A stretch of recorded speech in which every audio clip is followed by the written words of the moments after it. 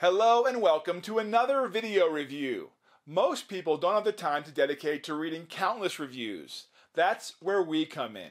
We spent weeks researching the most popular products of this year. In doing so, we read hundreds of reviews and consulted with experts.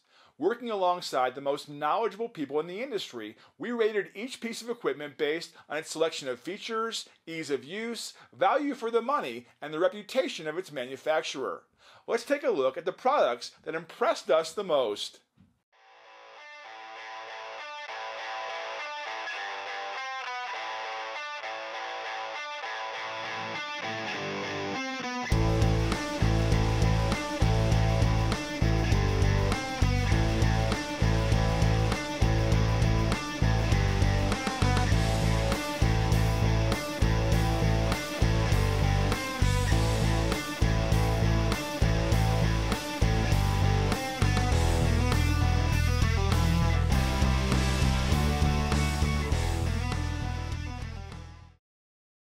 Hey, Joe Brown Tool Guy here. This is an installation video for a Decko chain drive garage door opener, 1/2 horsepower or 3/4. Should lay all the parts out in front of you, make sure you have them all per the instruction manual. First step is to assemble the 5-section rail. 3 of the pieces are the same. The piece with the slot goes towards the front or the garage door when you put it up, and there's a little button in the back that slides into the unit head. Next step is to slide the carriage over the rail as shown here. You slip the cable through, line up the wheel, and put a pin through with a cotter pin. Very simple. Next, you take the chain out of the box and connect it to the carriage. Now you put the rail into the head. You might need a rubber mallet to tap it in, but it goes in pretty easily. Next, you wrap the chain around the sprocket and the drive head. The chain is marked with red. That should line up with the cord. Then connect the chain link to the cable. It just snaps on. May need a pliers for that. Using the adjustment on the carriage, you adjust the chain so it's taut. Then cover the drive head sprocket with the cover. Next, we have to figure out where to mount the garage door. It should be centered on the door, and the bracket lines up 2 inches above the highest point, arcing point of the garage door. So you can lay it level, make a mark I've done here, and then mark 2 inches up from there. Mark the holes in the bracket. Pre-drill the holes. You should have a solid board. You can't put that into sheetrock, for example. The holes in the brackets go up. Next, you take the assembled garage door unit, mount it through the hole using the pin and cotter key. You should set up the garage door opener so it's level back to where the head is going to mount. Next, you mount the brackets to the door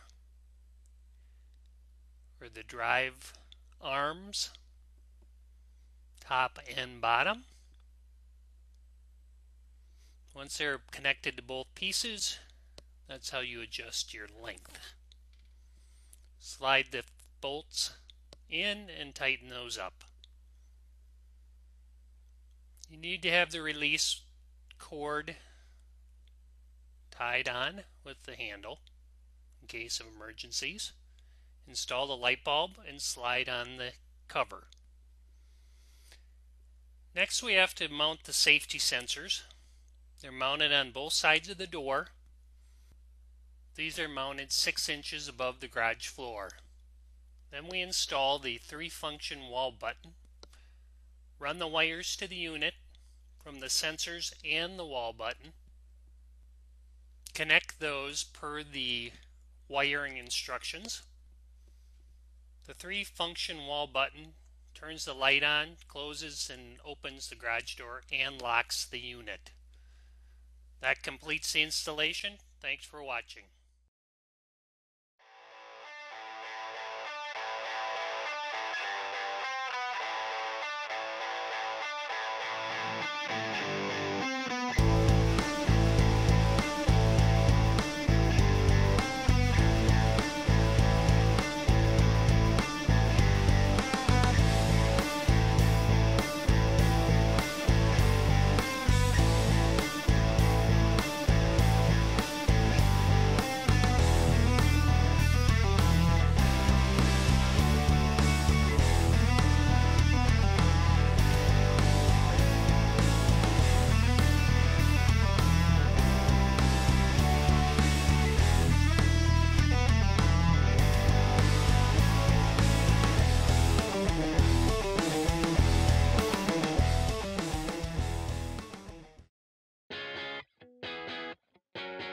What's quieter than a Genie belt drive garage door opener? Nope. Afraid not. Not even that. Fact is, Genie belt drive openers are as quiet as they are fast and powerful. Ultra quiet. Because there are just so many things you'd rather hear around your house. Or not hear. Genie belt drives are simply the quietest garage door openers for their power rating you can buy. No matter how large or heavy the door, high-power DC motors with Genie Sense technology actually sense how much lifting power is needed and apply it smoothly every time. Lifting power that flows directly to Genie's smooth-running, super quiet belt drive system. How quiet? Check it out. Genie belt drive openers are designed end-to-end for reliability and years of trouble-free service. Installation?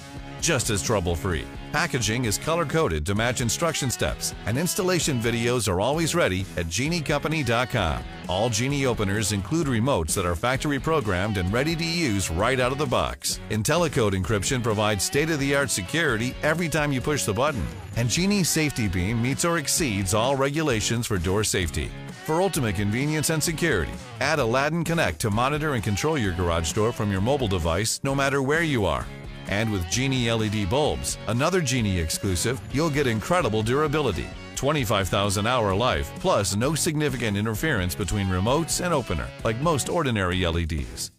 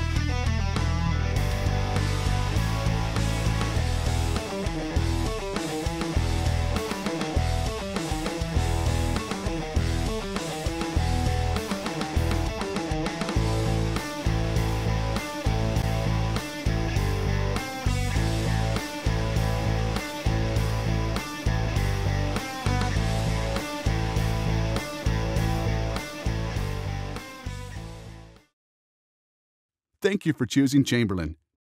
This video is intended to help you understand why your garage door won't fully open. This video is intended for demonstration purposes only. Please consult your owner's manual for complete instructions and safety information. Your garage door opener is designed to stop if it senses resistance or an obstruction while opening. First, close the door using your remote control or the door control.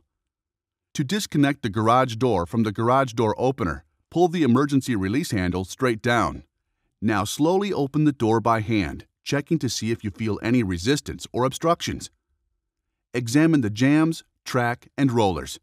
Pay special attention to the area where the door is stopping. If the door is sticking or binding, correct the issue or call a trained door technician. To reconnect the garage door opener, manually close the garage door, pull the red handle on the emergency release back towards the garage door opener. The trolley should reconnect. Using your remote, check to see if the door will open. If your door still will not open all the way and your garage door opener has manual force adjustments, try increasing the open force slightly. Now try opening the door again using your remote control.